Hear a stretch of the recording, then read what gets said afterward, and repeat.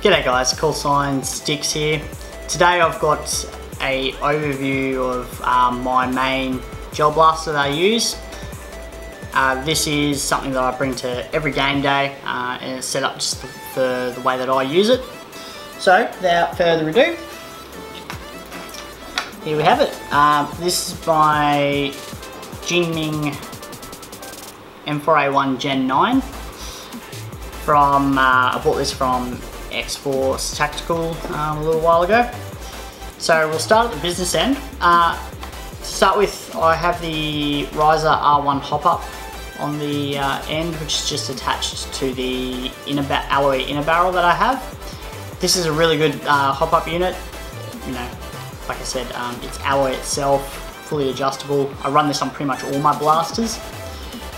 Moving along, so front handguard is the SLR handguard, as the full nylon handguard as well.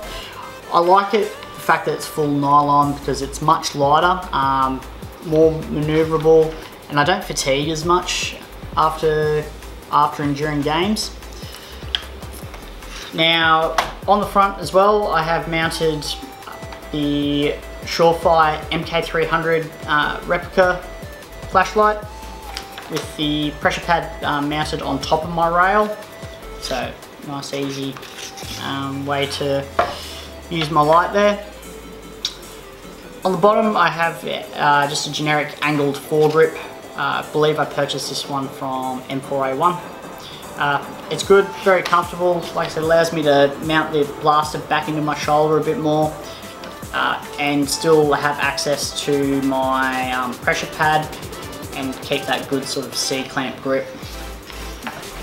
Moving along, I have the Trigicon MRO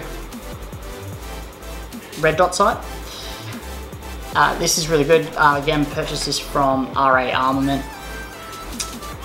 The batteries on this are a bit, it goes through batteries quite a lot. I don't know if that's just something that I'm doing or not.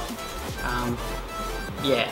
But just to be aware, if you purchase one of these, it does chew through the batteries fairly quickly. Full nylon upper and lower receiver, as standard with the JM Gen 9s and Gen 8s.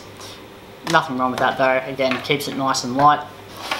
Nylon buttstock, which is also just comes stock with the blaster. I have broken the little toggle thing to allow it to retract. So I'll probably end up replacing this buttstock anyway. Now the blaster itself, I have attached to it as well the Mark II sling by Twin Falcons, and I've used the poor man's version. Don't know if you can see that, but I've got bungee cord basically.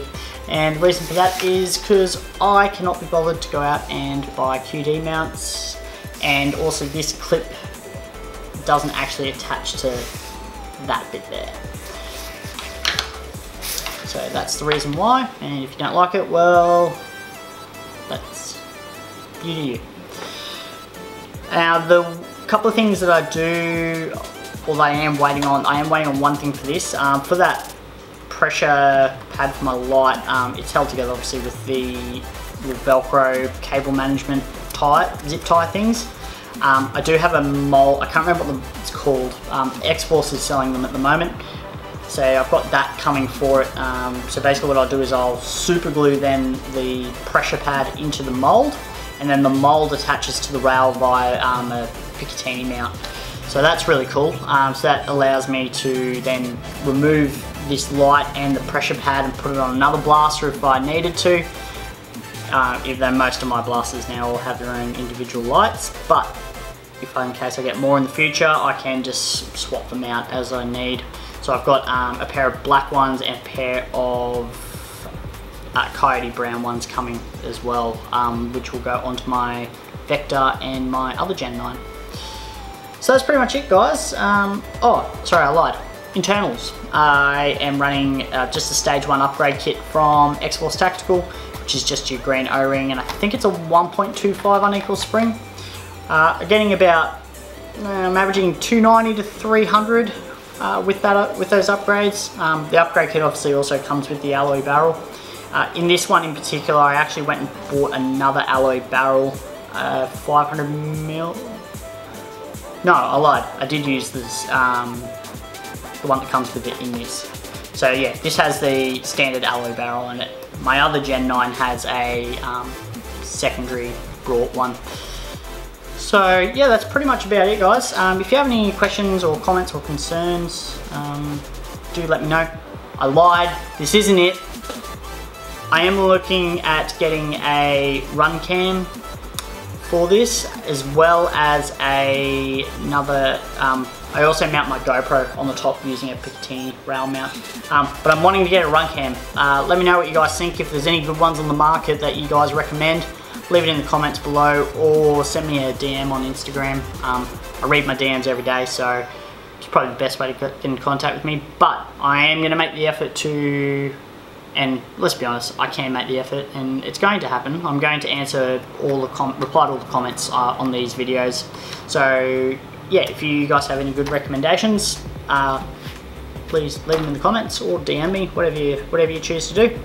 Thanks very much, guys, and we'll see you next video.